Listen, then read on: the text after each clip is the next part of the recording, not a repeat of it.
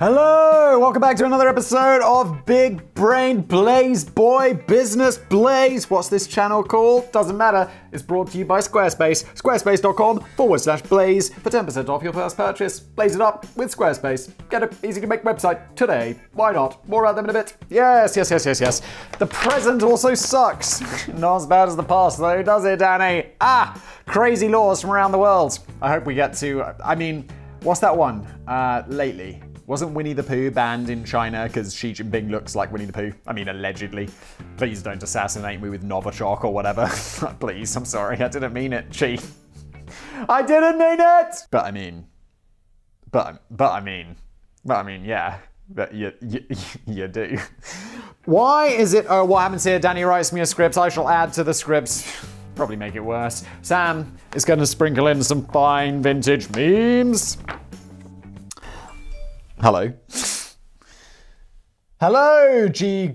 Geparox, who just followed me on Twitter. You ever know that sometimes it's like Twitter just insists on telling you about every... Like, most times Twitter shut the f*** up unless someone like who's got a mega amount of followers or is verified follows me. But sometimes it's just like, I'm going to tell you about every single person that follows you. And I'm like, brilliant, that sounds like I'm going to get interrupted constantly. Because I'm extremely popular. Why is it usually only celebrity figures that decide to give their children unusual names? Throughout my life, I've come across several different people called John, or Laura, or Peter, but I've never encountered anyone in real life with a name like Sylvester Apollo Bear, Cricket Pearl, Gravity, or Zuma Nesta Rock. Well, Danny, I have to say, well, I've never met Danny, but when we eventually meet, I can introduce you to my child, Magic Spoon. Maybe I just move in the wrong circles. Yeah, Danny, you do. All of my famous friends are crazy named children. It's true. It's not true. I don't really know anyone famous, like other than like briefly meeting other fellow YouTubers at like conferences and stuff. It's like I don't really know. No, I'm just like my friends are regular people, and it's kind of nice. Some have cynically argued that celebrities dish out strange names to their offspring purely to further their own celebrity, as they know that the daft name will generate fresh headlines. Yeah, so I'm going to name my son Cockface. What? It's not being quite so cynical myself. I think it's more likely that most celebrities aren't choosing a name by the same criteria as the rest of us. Just kidding, like my kids, one kid and soon to be second kid, both have very regular names. They're just regular popular names because I don't want them to get the shit bullied out of them. Not being quite so cynical myself, I think it's more likely that celebrities aren't choosing a name by the same criteria as the rest of us. Yeah, they get the book, the big book of celebrity children names. Most of us will be thinking about trying to avoid putting our kids through an entire childhood of torment and mockery, but as celebrity kids are more likely to be living in a protective bubble, their parents perhaps have the freedom to get a bit more creative. And that's why we hear about such distinctive baby names as Baby Ivy from Jay-Z and Beyonce, Apple Martin from Chris Martin and Gwyneth Paltrow, Petal Blossom Rainbow from Jamie Oliver. Petal Blossom Rainbow. Did you just choose 3 random girly words, Jamie, and be like, that's banging, ain't it? That's how Jamie Oliver speaks, right? No. Pilot Inspector. What the fuck?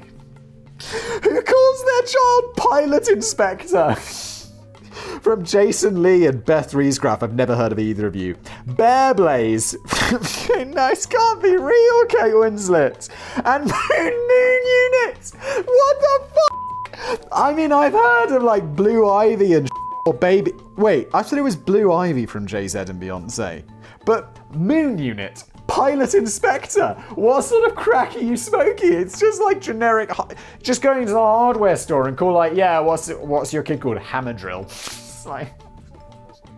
You're just choosing random words. Although Moon Unit sounds legit. Like what? Unit? Do you smoke crack cocaine? Exactly. And Diva Thin Muffin, both from Frank Zappa. So this is definitely not a new thing. Frank Zappa's old or dead, right? I mean, he's made music a long time ago, right? I know it's easy to ridicule anything that doesn't sound a little different, but maybe we should be celebrating the idea of choosing unique, quirky, and genuinely meaningful baby names. Yeah, there's nothing more meaningful than, meaningful, technically correct, Pilot Inspector. It does mean something, someone who inspects pilots. Moon Unit. Yes, I guess it could be some sort of type of unit, like that planet is 17 moons. Okay. Instead of just choosing names that we think will sound ordinary and acceptable and non-chortle-inducing to everyone else. If there was a kid called Moon Unit, I'm a 34-year-old man and I would bully them. It says something, doesn't it? Though I'm a dick, and also they're very, susceptible to bullying. I mean, you could be like, yeah, my dad's JZ all you want, but if your name is Moon Unit, someone's gonna bully you. Look, Jamie Oliver, your kid, you might be Jamie, you're like, what's your, Petal Blossom Rainbow? Is that even a real name? Be like, yeah, my dad's Jamie Oliver. You're like, no one cares, Petal Blossom Rainbow. I wouldn't have minded having a pair of twins and making them sound like a mysterious crime-fighting duo. I would probably have called them something like Magic and Mystery, Sapphire and Steel, Whopper and Fries, or Stew and Dumpling. And I suspect this would have been, I'd have been legally entitled to do that. If you're a citizen of somewhere like the UK or the United States, you can pretty much call your kid anything you want as long as it's not deemed horribly offensive. Oh no, there goes my name for my son. Cockface. One very rare case of a ban in the UK was when a woman tried to name her baby Cyanide after the poison. Cyanide's quite a pretty word though for a poison, isn't it? Like, what's your name? Cyanide. Cyanide Whistler. The new mother from oh god, it's in Wales. It's Powys, maybe? I don't care, Welsh people. It's like, Simon, why don't you learn to pronounce the Welsh place names? I'll tell you why. Because I don't give a shit. I can't even pronounce place names from my own country. You know why? I don't care. I can pronounce Czech place names though, because you know what? They have a phonetic language where it's like, that's how the word's spelt, that's how it's pronounced. It's glorious. Like, people in Czech, they don't understand how mispronunciation can work, because it's like, why don't you just read it like it says? It's like, yeah. If only every other country and language in the world worked like this, we'd live in a society of harmony and bliss and non-ragged YouTubers. The new mother from Powys in Wales felt that Cyanide was a nice name because, as she puts it, the name is linked with flowers and plants and was responsible for killing Hitler and Goebbels, and I reckon that's a good thing. Wait, Hitler shot himself. I don't know how Goebbels died. Or Goebbels, how you're supposed to pronounce it, no one cares. The courts intervened to make sure that this never happens and that the mother was forced to consider a less controversial alternative like arsenic or petrol bomb. But I was surprised to discover that one of the countries with the strictest laws regarding baby naming is Denmark. For starters, unisex names are completely off limits, as each name is required to make the gender of the child explicitly clear. Denmark, it's 2021, mate. Come on. But the choice is severely limited anyway, as you're ideally meant to choose from a list of around 7,000 government-sanctioned names. If your desired name isn't appear on the list, you need to first seek approval from both the Ministry of Ecclesiastical Affairs. Why is there a Ministry of Ecclesiastical Affairs? Again, Denmark, it's 2021. Let's get the religion out of your government. Okay. The Names Investigation Department at Copenhagen University to try and get your choice added to the list of legally acceptable names. This could be a long-winded affair, and only around 1,000 sets of parents bother to make the effort every year, and up to 20% of those are usually rejected. 80% get approved though, that's quite good. I mean, maybe there's the people who chose the name Dustbin Face. You're not even allowed to use creative spellings of more common names, and certain odd, old and noble Danish names are banned outright in order to protect their grandeur and stop peasants from sounding quite posh. That's great. Imagine if it was like, yeah, you can't call anyone Charles or William in the UK because they're reserved for our overlords. Apparently, protection is the idea behind the whole set of strict baby names, protection of Denmark's cultural heritage from odd names, different spellings, and by the sounds of it, any new original idea for a name. Denmark, what are you up to? In an interview with the Irish Times in 2004, Professor Michael Lersch Nielsen, the assistant professor at the Department of Naming Studies. You sound like a boring man. No offense, Lersch. Well, Michael Lersch. Is Lersch one of the acceptable names, Michael? Lersch. Daddy, chill. Revealed the challenges of his job, he explains we're having difficulty with the name Jordan at the moment because it's used as both a boy's and a girl's name elsewhere, and of course the Danish law wants us to separate boys' and girls' names. We can't have a name on both lists. Jordan is also a geographic name. Wait, let me repeat this in a more accurate voice of this man. We can't have a name on both lists. Jordan is also a geographic name. Let me write that down. What the hell is even that? He then pauses before adding helpfully, it's also the name of a brand of toothbrush. Are you a real person, Michael! But the whole thing seems like a surprising violation of human rights, as it's quite shocking to learn that the Danish are so heavily restricted when it comes to naming their own child. You certainly won't find Sage Moonblood Stallone anywhere in Denmark. Oh my god, is Sylvester Stallone's kid really called Sage Moonblood? Start, Sly. What are you up to? I never broke the law. I am the law. And your mum was a butt whisperer. Like, she looked at butts and told the future from looking at butts. That was Sly Stallone, right? I mean, damn. I mean, she's now dead, so she's not doing that anymore. Fortunately. I mean, not fortunately that she's dead. It's just fortunate that she's not doing the butt reading anymore, because obviously it's nonsense, allegedly. And it's just one example of a flawed and rotten law which is still very much enforced today, despite the fact that most sane people would recognize that it's a bit balmy. I'm aware that some of the recent business blazers have become quite dark, so on this occasion, oh my god, are we still in the introduction? I thought it'd be best not to focus on some of the more obvious and truly obscene laws, such as women's rights and legally permissible marital rape in the East. Instead, I thought we'd look at lemonade, illegal bellends, and the notorious criminal mastermind Winnie the Pooh. Oh, please tell me we're talking about Winnie the Pooh in China. A lack of decency. Bearing in mind that Dubai is one of the very first cities in the Middle East to roll out the welcome mat for tourists, it's not surprising that the most populous city in the United Arab Emirates has developed into a thriving holiday destination. Tourists are flocking to Dubai to take in the beautiful beaches and sand dunes, gorgeous coastlines, stunning landmarks, unique architecture, and generally to soak up the culture. Wait, isn't it just a super modern city in the desert? Like, I know there's the old part of Dubai, which actually sounds quite interesting. Isn't the rest of it just giant hotels and, like, shopping malls and inside ski resorts? It's like my desire to visit Dubai is basically zero. I'm like, wait, so it's like Disneyland for adults? Because I went to Las Vegas and it was horrible. I'm like, I don't like gambling, which I mean, so I guess that's why I didn't like Las Vegas. But I hear there's good restaurants, but I was too broke to go to them. So maybe I'd like Las Vegas if I enjoyed gambling or I had more money. Maybe I should go back. I still didn't enjoy gambling, but at least now I can afford to eat. But yeah, Dubai is like, why? I don't need that. Like, why? But you also need to be very careful you don't end up helplessly drowning in the very culture you're meant to be soaking up. The Muslim country has some strict laws on swearing in public, eating or drinking on public transport, making or spreading rumors, and driving a car that needs a good wash. But the strictest law of all relates to public indecency. Most countries around the world have perfectly sensible laws on public indecency. No getting your out. What? No matter where you live, you're likely to be arrested for walking around the town square in the nude or having sex in your local branch of Taco Bell. However, go to Florida and you can absolutely guarantee that those things have happened multiple times, everywhere, on a yearly basis. But the problem in Dubai is that you're not allowed to display any kind of public affection at all, and this includes kissing or holding hands in front of other innocent citizens. The punishment for violating the code can be a fine, imprisonment, or deportation. I'd absolutely be like, please deport me immediately. Just send me straight to the airport. I'll pay the fine. I don't want to go to your weird prisons. I hate it here. I want to go home. And there has been a long list of cases in which unsuspecting or careless couples have been caught out by the law. An Egyptian man and a Moroccan woman were arrested in 2010 after a petrol station attendant informed the police they had both spent over 10 minutes together in the woman's restroom. Oh, shit. Who goes to, like, a Middle Eastern country and is like, yeah, let's have sex in the toilet? I mean, you know that they're more conservative, right? And you know that they have crazy laws. Like, who doesn't know this? Like, what are you up to? It's also another reason I don't want to go to Dubai, because I'd be like, I accidentally broke some law and now I'm getting stoned. Like, f this. Do they still stone people in Dubai? I know they do in Saudi Arabia. It's another country I got no desire to visit. I mean, Jesus Christ, guys. Don't do it. I mean, also, stupid laws, what the f? But also, don't break them. Don't go there if you why is it?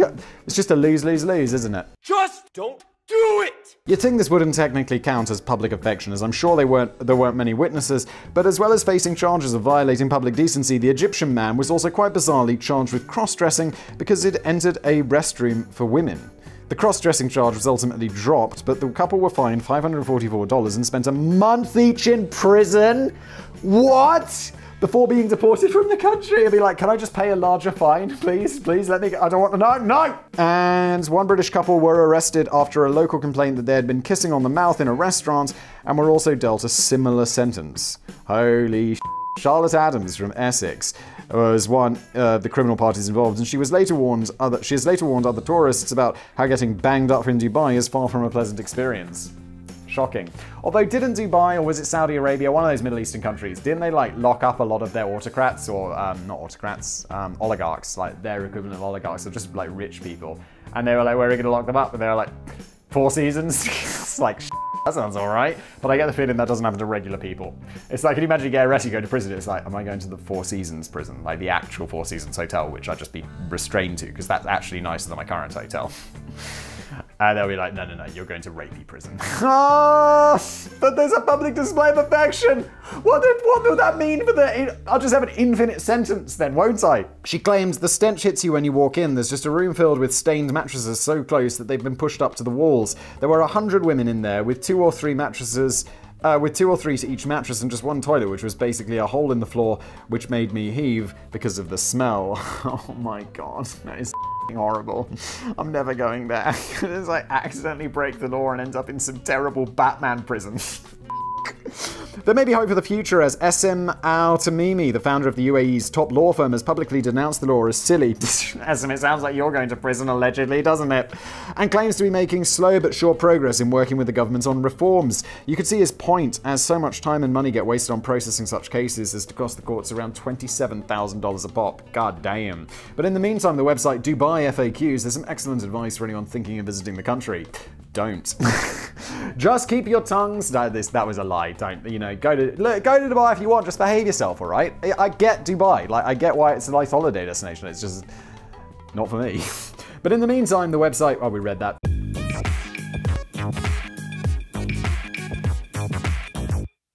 Just keep your tongues and hands under control until you're in the privacy of your home or hotel bedroom. And if anyone has something to say about your behavior, whether police, security official, or member of the public, stop whatever it is you were doing that offended them, apologize politely, and thank them for letting you know that your behavior was not appropriate, and say how much you're enjoying the country. Whatever you do, don't start ranting about being right or how things are different in your own country, or make any sort of criticism of UAE culture and morals. Oh, God. It just sounds bad, doesn't it?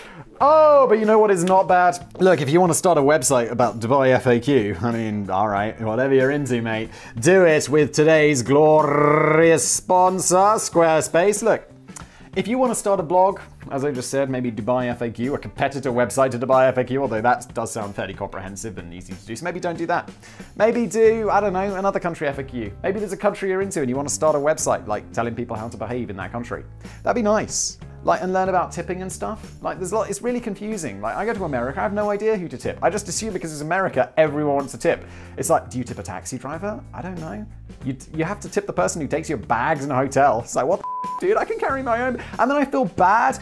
It's like, I've got a backpack, I can carry it up myself, but then I'm like, but then the guy wants to earn like, I don't know.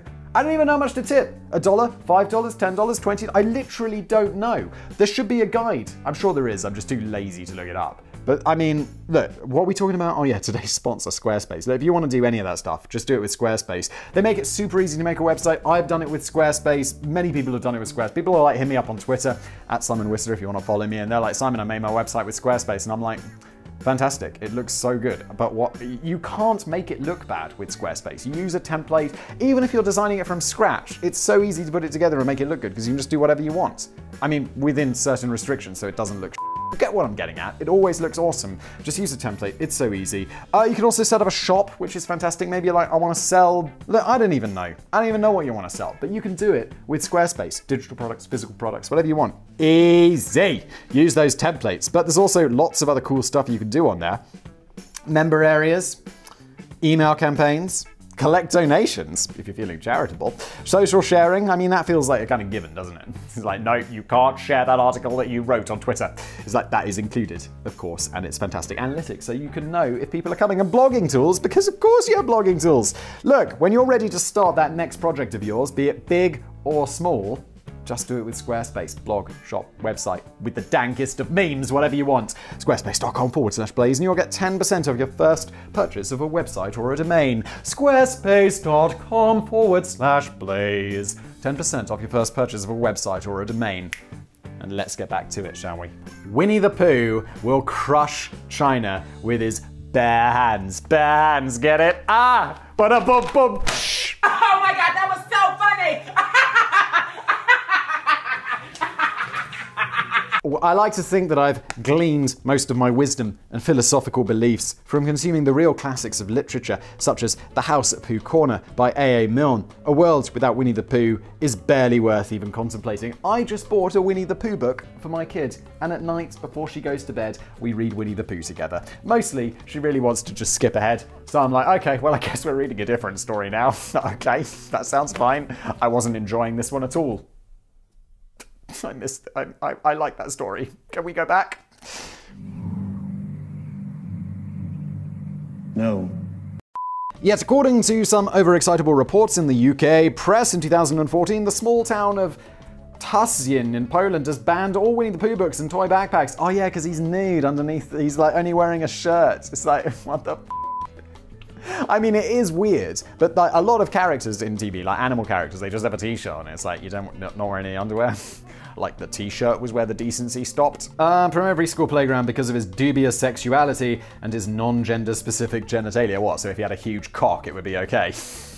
Powerful, huge, whopping penis. Wow, sorry to disappoint. Just go back, Winnie the Pooh, A.A. Milne, he's dead now, but whoever is looking after Winnie the Pooh's copyright just goes back to Poland and is like, look, we've redrawn Winnie the Pooh with a massive penis. Can he come back in your town now? They'll be like, yes, definitely. We just needed gender-specific genitalia. Now we know that he's a man. Definitely a man. Definitely a man. There's got to be weird porn of Winnie the Pooh, right, with a huge cock. There just has got to be. What's that rule? The rule 27 or whatever? Where if you could think about it, there's porn about it? This is one of those cases. What? In fact, this was just largely a load of droppings in the woods. Oh, it wasn't real. The report stemmed from a leaked audio recording of a nutty local council meeting in which the councillors were trying to decide on which famous character should be the face of a new proposed play area in the town. Things got pretty heated when the name Winnie the Pooh came up, as angry councillors began to rage over the fact that the bear was only dressed from the waist up and didn't even own any underpants. Terrible. One councillor reckons that Pooh Bear was clearly a hermaphrodite, while another started ranting about how A.A. Milne had clearly got a problem with his identity, as he had effectively cut Pooh's testicles off with a figurative razor blade. Holy shit, this local council meeting, they're smoking crack. Exactly. God damn! I can't help thinking that Disney films would have gone down not quite so well if Pooh had been wandering around the 100 acres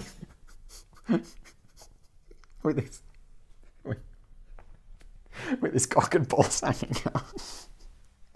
It's my great mental image though, isn't it? He bends over and it's like looking at the back of a dog as its balls. It's like, why do I have to look at that? No!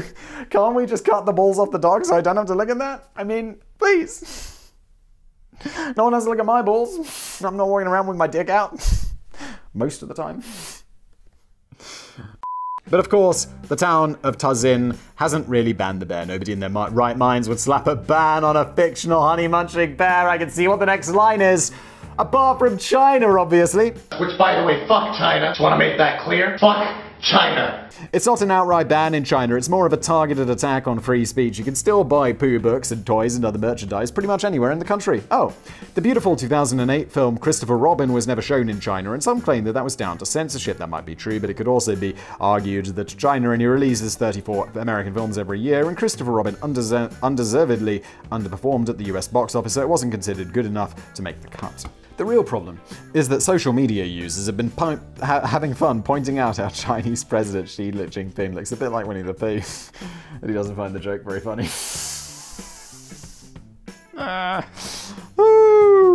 It all kicks off when Pooh Bear, sorry Xi Jinping, Danny, I'm gonna get killed with Novichok, visited the US in 2013, and a subsequent photograph of him walking side President Barack Obama drew comparisons. It was him and Tigger, wasn't it? Winnie the Pooh and Tigger. Drew illustrations, because also Barack Obama does look like Tigger, doesn't he? I don't know why. I mean, it must just be because of that photo. But he's kind of like tall and thin and, I don't know, like, he's like a bit lanky like Tigger, isn't he? Walking beside a tall and lanky Tigger, thank you. The following year, another photograph of Xi Jinping meeting up with Japanese Prime Minister Shinzo Abe drew further comparisons to an illustration of Pooh Bear standing beside a miserable donkey eel. It's really good. The barrage of mocking memes that sprung up on social media were not viewed in good humor by the Chinese government, who felt that this was a serious effort to undermine the dignity of both the presidential office and Xi Jinping, who is meant to be seen as a serious and somber figure at all times, rather than a half-dressed talking bear fat on honey. Oh my god, it's just a bit of good humor though, isn't it? Like, I really feel like, I don't know, people point to me that I don't know, I got endless streams of people being like, Simon looks like this guy, he looks like Lex Luthor, he looks like Mr. Clean, all of this stuff or whatever. And I'm like, yeah, kinda, that's pretty funny. Like, alright, I get it. Whatever. It's like, or like, you know, The Spectator is a UK magazine that draws like cartoon pictures of prime ministers and stuff, and it's like, it's amusing. I don't think anyone's like particularly super mega offended by it. It's like someone would draw me with like a massive bald head, giant ass beard, big ears, like glasses, and being like, okay, yeah, I mean, yeah, it's like a caricature. It's fine. Chill out, all right. In an effort to crack down on the mockery, any mention of poo on the Chinese social networks now gets pulled immediately. Just like Donald Trump and Alex Jones, Winnie the Pooh has been effectively banned from social media, in China at least. In the rest of the world, every time Xi Jinping makes the headlines, Winnie the Pooh starts trending on Twitter. I didn't even know that's great.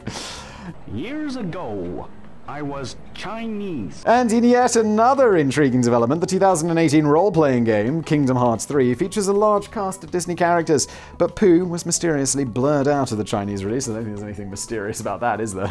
Not in a very convincing way. His little yellow legs are still visible and you can still interact with the character. It's just that the rest of his body has been clumsily replaced by a weird shimmering orb. Clumsily replaced by a deep fake Xi Jinping. The irony is that the Chinese government ban has only helped fan the flames mockery and draw even more attention to the fact that Xi Jinping looks a bit like Winnie the Pooh. And now Pooh Bear has become the face of an angry young Chinese rebellion, with recent protesters against Chinese treatment of Hong Kong showing up at rallies wearing Winnie the Pooh masks. Oh no.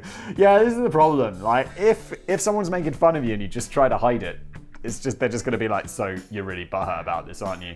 It's like, if it's like feeding the trolls. If you're like, you shut your face! Then it's like they're going to be like, oh, I hit a button. Let's continue to press that button savagely for years. Xi Jinping should have at least consulted with wise old Al before making such a rash decision to ban Winnie the Pooh from his neck of the woods. If it just been like, yeah, me and Barack, yeah, cool, funny, not bad. That would have been it. That would have been it. That would have been it. Retrospect. Hindsight's 2020. Am I right, Xi? Am I right, Xi? The Bell-Ends law. I often thought that there should be a specific law against behaving like a knob. Imagine all the fun in getting your neighbor arrested for playing crap music in his garden, or getting a colleague fined for droning on about his last holiday a bit too much, or calling the law on your fellow citizen for eating his crisps too loudly at the bus stop. Hello, police. I'm at the bus stop. Jim is eating his crisps really loudly. Why did you call 999? What are you doing? What's the emergency? Beavis is bleeding. Surprisingly, it's actually the Philippines who are leading the way in this regard with their revolutionary Bell-Ends law. I really hope it's the translation for bell-end, like the end of the penis, the bit that looks like a bell, because I realize not all Americans don't have the term bell-end. It means the end of a penis, the bell. It's also offensive. You'd be like, you bell-end. Love it. Absolute bell. And I wouldn't necessarily have expected such a pioneering new law to be implemented in a country where election ties are broken by the drawing of lots, and you can still get jailed for offending religious feelings. People under the age of 25 need to seek permission from their parents before getting married. And you can largely get away with killing both your partner and their illicit lover if you catch them in the act. The only consequence is your banishment from the Philippines. Who the f*** is gonna take you? It's like, hi, yeah, welcome, you business or pleasure? Well, I got banished from my country for murdering my wife and her lover. So I guess pleasure and business? Let's just call it immigration. No one's going to take you. You're going to be like that man. Other hundreds of people, thousands of Filipino people in the world living in airports, like the guy in the terminal. Also, isn't the Philippines the country where that guy who runs it throws drug dealers out of helicopters? I mean, he's pretty serious about dealing with bell-ends. I mean, I don't like drug dealers who sell hard drugs to people who are like, you know, like fentanyl and but like, also, if you're just a drug dealer for weed, it's like, cool, totally fine with that. Don't get thrown out of a helicopter. But, you know, fentanyl and don't. Not even once. Of course, it's not really called the Bell-End law. Disappointed.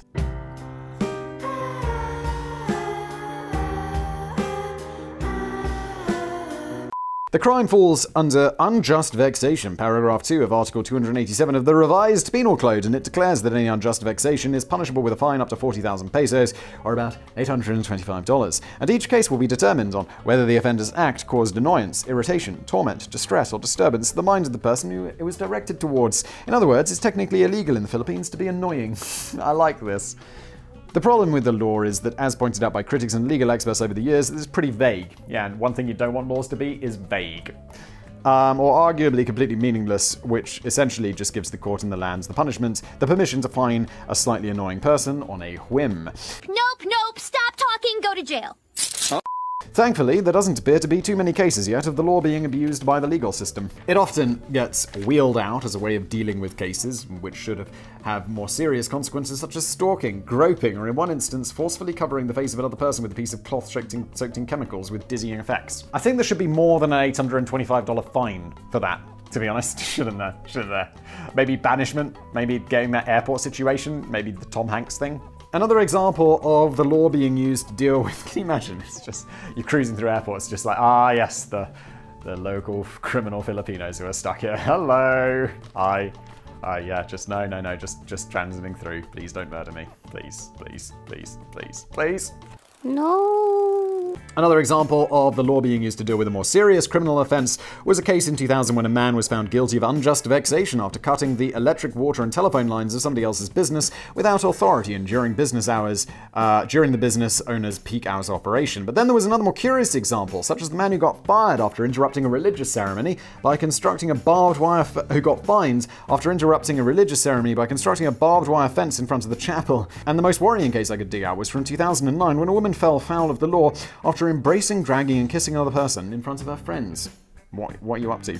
Perhaps the Philippines just needs to spend more time on clarifying sensible separate laws instead of having a vague catch-all clause to potentially deal with property destruction, stalking, chemical poisoning, public kissing, and whistling in a tune out of key. Yeah, it sounds like who have been making the laws in the Philippines a bit lazy. It's like, yeah, we just have one vague law for everything. We just decide on a case-by-case basis, which, I mean, is also kind of how laws get developed, but you should also have some, like, statutory laws. Like proper ones. Incidentally, Yoko Ono, oh god, it's been so long since we mentioned Yoko Ono, and now I've had to think about her absolutely music. Has visited the Philippines on at least 7 separate occasions without getting arrested, so work that one out. Really? Yoko Ono's allowed to go out? Why? The lemonade stand wars. Every summer without fail, during a walk with my dog Poppy, I'm bound to wander past at least a couple of sets of enterprising and enthusiastic kids who set up a charming little cake stand at the end of their driveway. And whilst I always applaud their entrepreneurial spirit and Poppy seems very interested in the products on offer, I can never buy anything as I don't tend to wander around with cash in my pockets in 2021. Lemonade stands aren't quite as popular here in the UK, but they're certainly a heartwarming symbol of a typical childhood summer holiday in America. And they can teach kids the value of working for their dollars, as well as developing new skills in time management, customer service, mathematics, and ripping off gullible souls with overpriced crap. Yeah. Then there's just one problem that really pisses on the lemonade bonfire. Lemonade stands are technically illegal in 36 US states, and it's not uncommon for the cops to crack down on the fresh-faced, fledgling fizzy pop fraudsters. Is that... do cops actually... I get it if it would be like illegal, because it's like, yeah, you're operating a business without health and safety and all that sort of bullshit. But aren't cops generally like, oh, that's nice, and purchase lemonade? The official reasoning is the violation of a clutch of different laws, including operating a business without a permit, lack of adherence to health codes, and even child labor.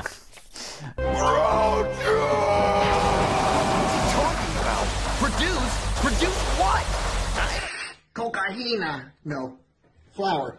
Some teary-eyed kids have been forced to shut up shop after being informed by the police that they'll need to have their family kitchens officially inspected and pay for a business license, a peddler's permit, and a food permit before they can legally continue. That's a bit rough when you consider they were only hoping to make about $10 on a warm Saturday afternoon. 2011 witnessed an unprecedented blitz on lemonade stands by the police during the Register's annual Great Bicycle Ride across Iowa. The city of Coralville had implemented a 2-day ordinance which required all vendors to have permits before the race kicked off, and the police went nuts, closing down every unlicensed lemonade stand they clasped their eyes onto, even if it wasn't being run by a 4-year-old. Even if it was being run by a 4-year-old and a teddy bear from the end of a driveway. This is crazy. Just let them do their stupid kid thing. Why not? Why do you have to be such dicks about it? Bobby Nelson, a mother of 6 distraught young children, revealed how she'd laughed in the face of a police officer who came knocking on the door, insisting that she fork out $400 for a permit to cover the cost of the stand being run by her kids. Yeah, you'd be like, yeah, good one. Did you have a problem? Did you want some lemonade? The kids will take care of you. And they'll be like, no. I'm serious. Don't make me take my massive gun out. Where's the $400, Bobby? I never broke the law. I am the law. But the poor kids weren't in the mood for laughing. They couldn't understand why their lemonade stand was being shut down by the police and believed it was because the signs they'd put their heart and soul into weren't good enough. Oh, that's so sad. Even comedian Jerry Seinfeld found himself on the wrong side of the law when he set up a lemonade stand with his young son and a couple of his son's friends to help raise funds for Jerry's wife's non-profit organization, Baby Buggy. Yeah, Jerry, just be like, here's the $400. You're mad rich, yeah? Extremely rich. A nosy neighbor called the police. Oh, off. Who's calling the police on Jerry Seinfeld and his kids having a lemonade stand? You're an absolute bellend. The Philippines could have a word with you. A nosy neighbor called the police and Jerry was ordered to close down the charitable venture after being unable to show them a permit. It does seem bizarre that local governments and authorities in 36 states can't just turn a blind eye to the little kid trying to do something quite industrious and resourceful. But the good news is that every passing summer sees at least 1 or 2 more states taking the decision to legalize children's lemonade stands. Yeah, but also if you legalize it, aren't you going to run into problems? Because then it will be like, people abuse the loophole in the law, and it's like, yeah, do you have a permission for that hot dog stand? Like, 30-year-old dude, who's clearly bought a van and selling some really shady looking meat that he probably bought somewhere, dodgy. And he's like, no, because this is technically a lemonade stand. It's like, you dick, stop abusing the law. But people will, because as we've discussed, people are dicks. So, in about 20 years from now, lemonade stands could be a legal right across America, but then some rough little kid will start dropping cyanide in the glasses of lemonade and we'll be right back to square one. And then little cyanide will have to go home crying to his idiot parents. Wait, I assume cyanide would be a name for a girl. This has been an episode of Business Blaze brought to you by Squarespace. Thank you, Squarespace legends. And thank you for watching. See you next time. Now I really want some lemonade.